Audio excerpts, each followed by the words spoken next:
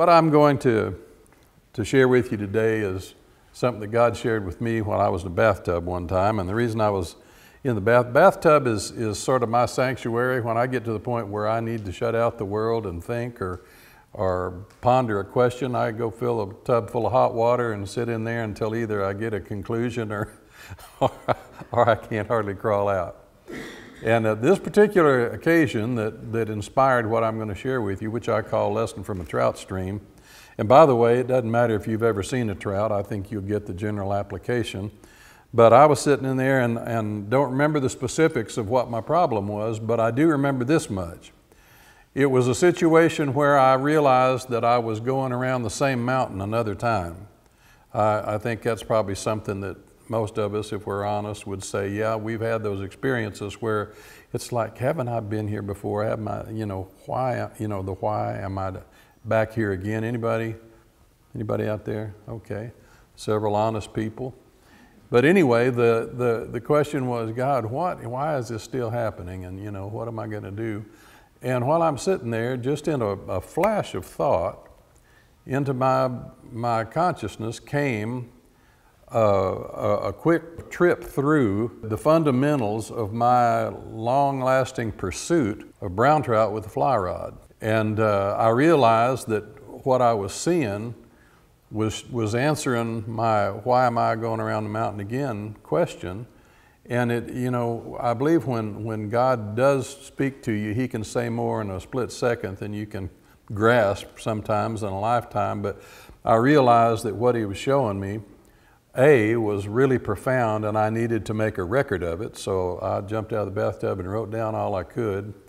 And the other thing that I realized, which I think is really fascinating, is that God does not want to play games about answering questions. I think He will speak to men and women in whatever scenario that they will understand. You don't have to be a trout fisherman to get this message. Could be a number of ways, but anyway, it was one that certainly answered the question I had, whatever it was, and it still does. Occasionally something will come up and I reflect on that and go, oh yeah, there it is again. So, as you can see, I didn't waste any money on art school, but I will from time to time offer an illustration to show a point.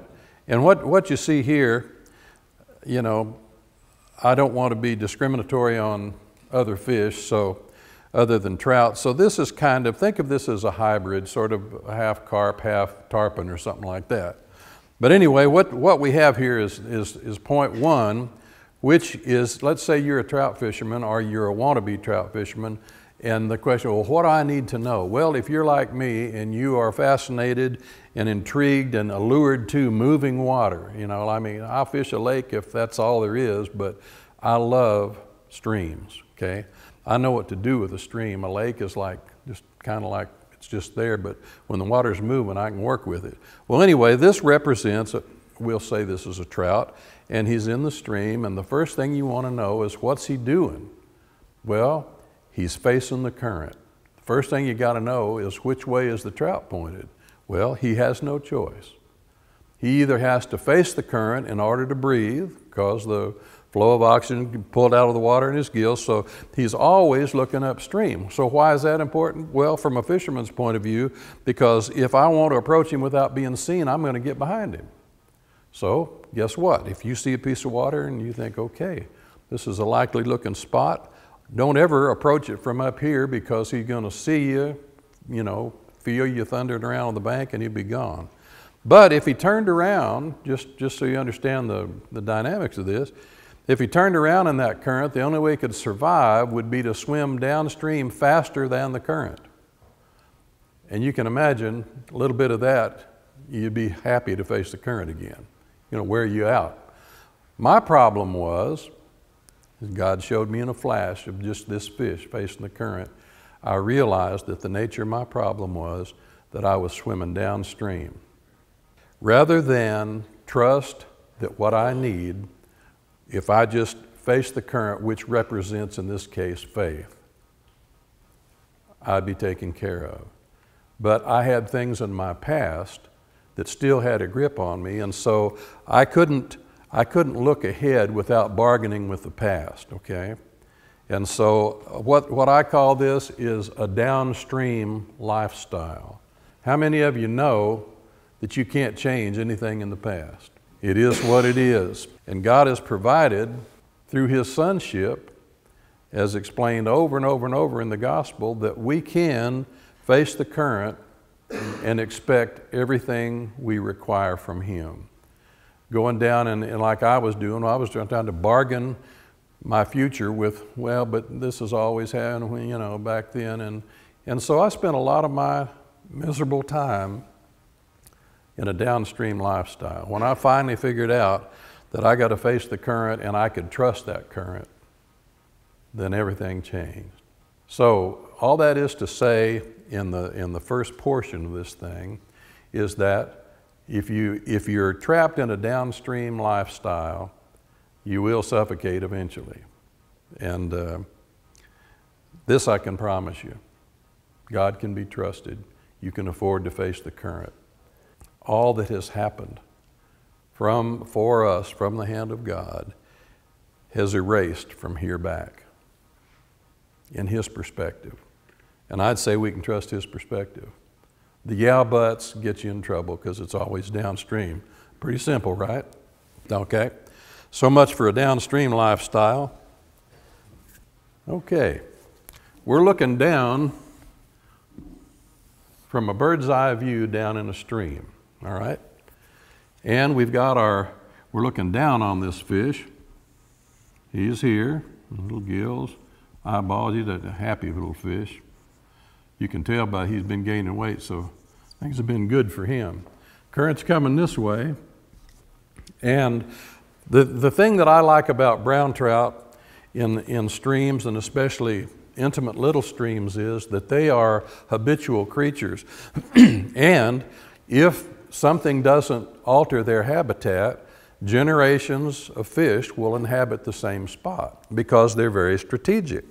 And these brown trout understand that there is a place in that current where the hydraulics of the water will bring what they need to them. Now, I'm speaking in terms of nutrient, all right, of groceries.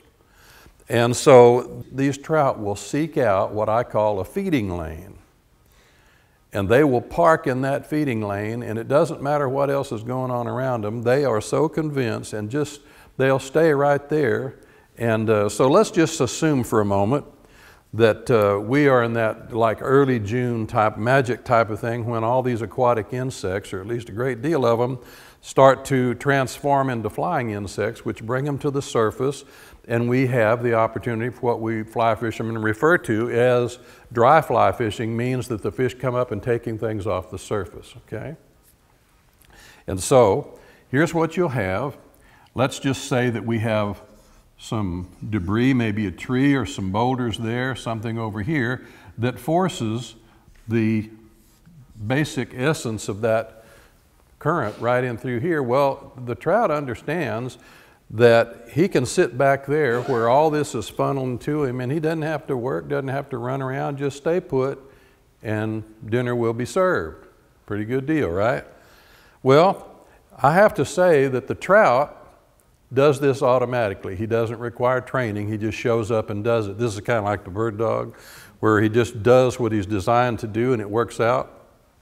And in this case, the trout has got quite a bit going over me in some cases, especially in some of my decision-making matters. Now, what happens that's interesting about this, let's just say that these little bugs are coming to the surface and they're floating downstream, and this trout, it's so neat. Like what I like to do is I like to go up and I know the water I fish, and I'll watch this spot and I'll sit there and wait, and if I see that little black nose come up and those little slurping noses come up and go like that, and then the head goes back down. So it's this little motion. Here comes the current.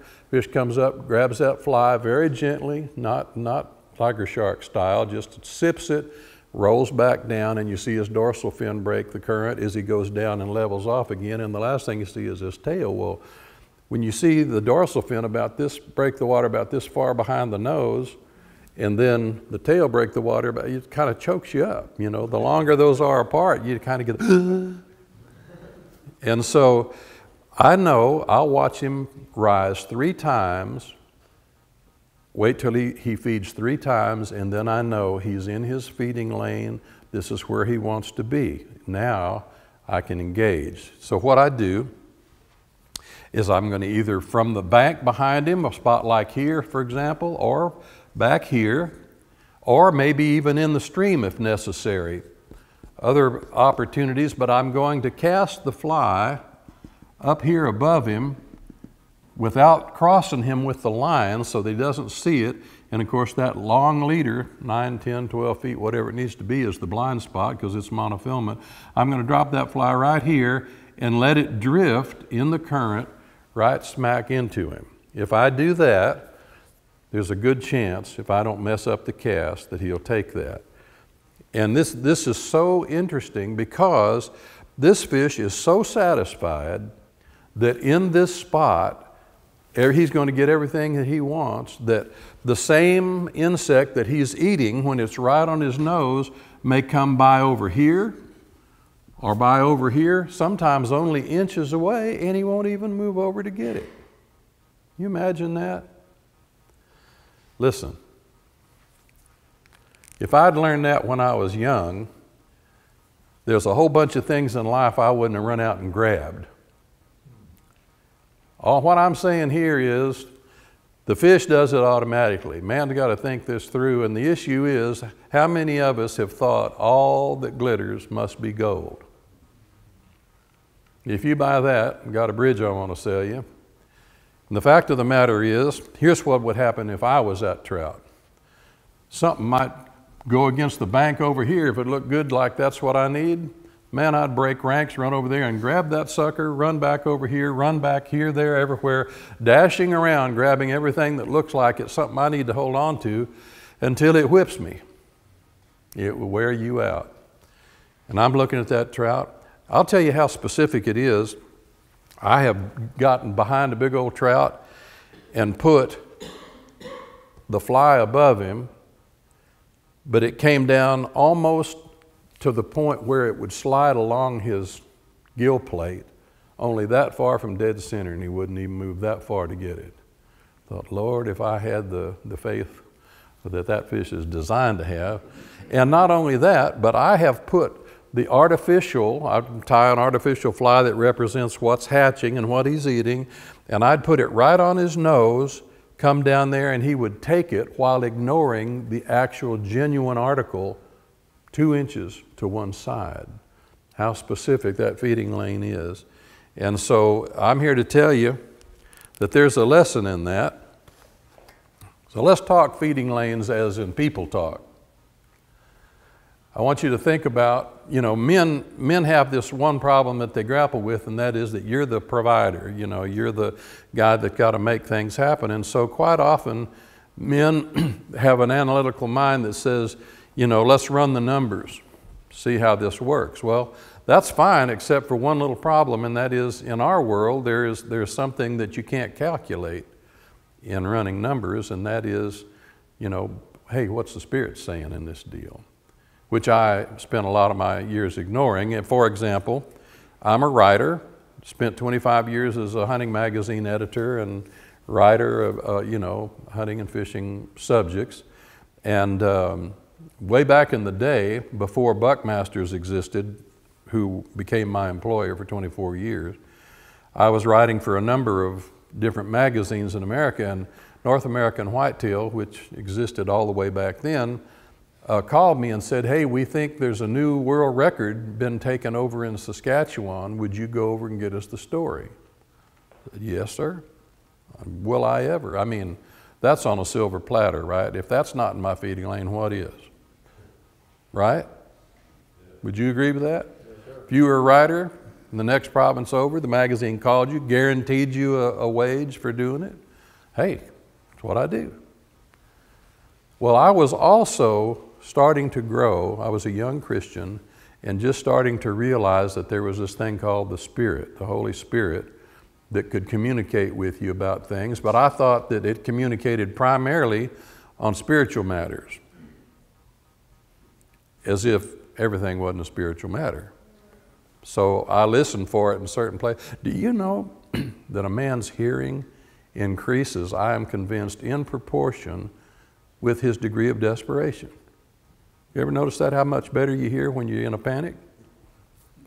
All right, so I grab a buddy and we go off across the, snow up to our ears and driving off and out there, and he goes to sleep and I'm driving through the dark and somewhere around the border with Saskatchewan and Alberta, and I hear in my understanding two words that just kind of popped into my consciousness, and I had no idea what it meant. I just heard, "Don't go." I don't know if I've ever heard an audible word of God, but it seemed that as close as I'm ever going to get, because it just jolted me so that I looked over at my buddy. I thought, "What do you mean?" And he's asleep. And I thought, "What was that?" Well, here's what happened. In reality, that was God trying to save me a long trip for nothing, and I had no idea what it meant. So I went on, got over there, walked in to see this monster deer that was going to be a world record, and the guy in hyper anticipation of the fact that now he's going to be renowned for having shot the biggest deer in the world. And I looked at that deer and instantly knew there'd been a mistake. There'd been a big mistake. And somebody had calculated something twice because it wasn't even close. And so my friend, who's sort of a burden-bearing sort, he's ready to fall to his knees, and he just crushed for me. But when I looked at that, I heard, "Don't go." And the neat part was I recognized I could have turned around right then and gone home and saved myself what I didn't realize was going to be a futile thing. Okay? That thing looked like it was coming into my feeding lane. But in this world of checks and balances that I had not yet discovered, I found out the hard way that wasn't necessarily so.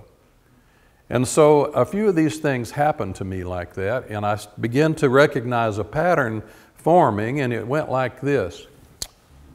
I was self-employed, and it seemed like my pattern was that I had some sort of an entrepreneurial ability. And so if I saw something that I thought was in my feeding lane, I'd go for it, and that worked for a while. But then, as a married man, there were occasions when I saw something that was solid gold, and my wife would have a hesitation about it, let's say. And I would always ignore her, because my thing is, calculate that for me. Where are you coming from? You got a feeling, I can run the numbers. So I discounted that sense that she had about it. And I started to notice the pattern was that every time she had a bad feeling about it, it went in the toilet.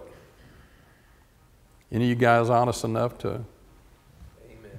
There we go. There you go. Well, anyway, so what happened was some guys came to see me, and I had a background in music and television way back, and I was involved as an outfitter in Alberta as well as a writer. And they came to me because they knew I had some experience with television and wanted to do a hunting video back when they just became available. I mean, we were among the first. And so they wanted me to produce this thing and kind of guide them through it, and they would cut me in on the company that was producing it. And so here's how I dealt with the issue of doing what I wanted to, even though there was a check.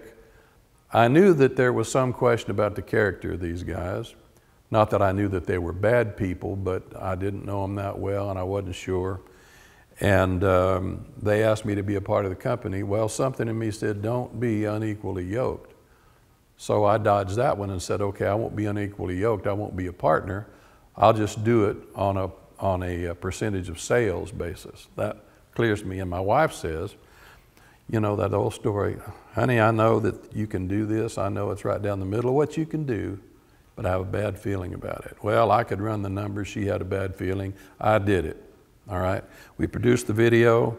It was the biggest selling video of its day by far, and still is, in terms of the numbers it sold. And when the company owed me about $20,000 in royalty, they went underground and emerged as a new company to whom I was not contracted. I never made a penny. Ooh. Then I saw the pattern. I said, okay, honey, every time you have a bad feeling about something, I get clobbered, so I get it. So now if I'm going to make a decision about anything important in our life, we will either agree or disagree, and based on that, we will or I won't do something, all right? So I said, all right, before God and everybody, this is the way it's going to be, Lord. I'm going to listen. I'm going to learn to appreciate that which I cannot calculate and try to avoid calamity. Shortly thereafter, after I had said this, and I meant it, a friend of mine from British Columbia, also an outfitter, called me up and told me that he had a problem, that he'd got 2 grizzly hunters coming in from the U.S., and his guide that was supposed to guide them got desperately ill and couldn't come. Was I do anything, and could I come and guide these 2 grizzly hunters for him, or at least one of them? Well, hey, what could be more fun than chasing grizzlies? You know, I was in the center of my feeding lane, and before I could think, I was agreed and ready to go and hot dog. And then my little wife said, Russell, I know that would be really something you'd like to do, and I'm not going to try to stop you, but I just have a bad feeling about it. I thought, oh no. It may be a bad feeling about doing a video hunting deer, but she's got a bad feeling about me going to play with grizzlies. And I could envision suddenly myself appearing in little piles of bear scat all over the upper Blackwater region of British Columbia. And I realized I just violated what I just promised not to do anymore. So, for once, common sense overcame me. And I called my friend up and I said, buddy, I said, I don't know if you're going to understand this or not, but I have to back out. I said, I just can't do it. I said, and I told him this much. I said, I promised God and my wife that I would not make any major decisions in what I do with me or them unless we were in agreement. And Charlene has a bad feeling about this. I'm not trying to dump on her, but I'm learning that the bad feeling means something. So please accept my apologies. I have to back out. I said, well, okay. I didn't get the idea that he fully understood, but he accepted. And so there you stand, not knowing why you've done just what you've done. And that's a weird place to be until you get used to it. Well, the next day, the guy calls me up and he said, I thought you'd like to know. I can tell you why your wife has a bad feeling. I said, really? Yeah. He said, the government just canceled all the grizzly tags in this area. So what does that mean? That means that had I not listened to Charlene, and by the way, if you're a married man, nobody on planet Earth got your back like your wife does. And if there's no trust in that, then you can make some pretty brutal mistakes. So I would have driven all the way over the spine of the Rockies to a dead-end road of 150 miles of gravel to a little lake to get in a float plane to take me back into the interior of the upper Blackwater of British Columbia, only to find out that I was there for no reason and that I just wasted time and money getting someplace for which there was no reward. Well, I was grateful because, man, I got to see in one day that I could trust. God was gracious that way. And so life goes, and since then I have stayed with that policy, and it has helped me immensely, as it can help you too. But all I'm saying is that God gives checks and balances. He cares that much about us. He cared enough to save me 2 days of driving and a bunch of gas money to go somewhere for nothing. And so I listen to that. And so if it's in my feeding lane, and I think it's in my feeding lane, we have a little talk. You say, well, what if I'm not married? Well, God's not eliminating you from His safety net, because you got several ways to check and balances if you're not too proud to ask. There's this thing called Scripture, a thing called Spirit, and a thing called saints. And it's a pretty good idea, even if you are married, sometimes to sit down with some people. I've had this happen where I'd sit down with some people I trusted in the church and I said, this is what I'm thinking. Does this make sense to you? And I value their judgment. So, you know, we could save ourselves a lot of heartache. And when something's coming down the middle of that feeding lane that looks good, check it out. God cares enough about you to tell you if it's what you need or if it's not what you need. That makes sense? So, we've got the face the current. We got the feeding lane. I understood those two real good. The third one took me, it was the hardest one to learn.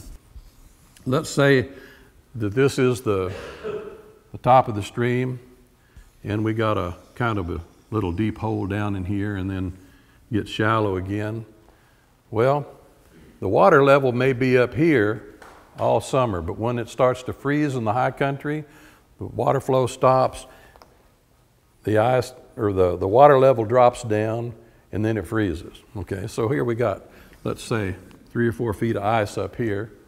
And during the rest of the year, these fish will be spread out all over the stream. But when the water gets real low in these areas, they got to find a hole to get in. And so what you end up is a whole bunch of fish down here in this hole with the ice above them, and they're just down there and waiting it out. And you know what they do down there all winter? Nothing. How'd you like to spend all winter in a hole doing nothing? That's the most terrifying thing that could happen to a man. So I saw myself as one of these fish just suspended down there doing nothing, running around banging my head on that ice, trying to do something. Anybody ever feel like we just got to do something? Even Cole knows. How are you, Cole? He's already got it. As it comes with men, you got to do something, man. Men are doers, right? And so when it comes time to rest, that's sometimes the hardest thing for us. The word, R-E-S-T, great big word, in all the gospel is pointing to this state of being called rest. I'm talking about resting in your soul, resting in your spirit, resting. For what reason would we rest? Because we have no longer any reason to apply ourselves to work to gain anything in the eyes of the Father. He did the work. You understand what I'm saying? It's a hard concept for men. And what is it? Isaiah 64 puts it a neat way. It says that, excuse me, that, and I'm paraphrasing, but no eye has seen, no ear has heard, no one has perceived of a God like this who works on behalf of those who wait for Him. The waiting represents faith. The belief that I do not have to make it happen and that God can be trusted. Interesting thing about the dynamics, let's just compare for a moment. Interesting little fact. You guys know what makes an airplane fly? Okay, let's take the wing design here. All right, say this is the perspective of the design of a wing on an aircraft, and the faster the wind goes up over this design, what it creates is lift, right? And so the faster it goes, the more lift you got, and thus you have flight. Do you know, this cracks me up. If you put 2 airplane wings back to back, you'd have the shape of a fish. So, what about fast water? You know, people get this idea like, woo, I'm not going in there, man, that got a lot of current. Do you know that a fish can sit facing the fastest water going because equal pressure on both sides holds him in place?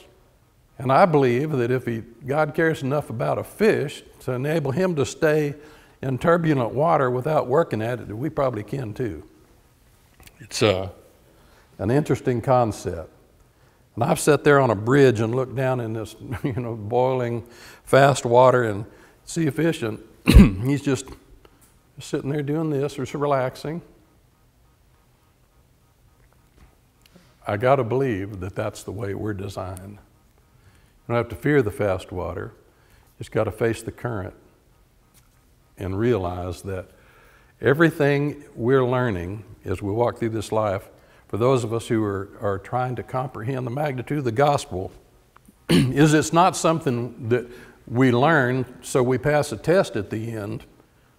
The issue is that the gospel is not something we learn, it's something we live. I'm 1 degree south of 70 years old, and every day I learn something else about that. Oh, that's not an interesting fact. That becomes life, living the reality of it. That's the great excitement and the great challenge. And so I encourage you guys in this way, as you enter into God's rest, you can deal with fast water, you can deal with decisions, you can deal with everything that man has to deal with. And God will be there for you, with you, through it, the whole business.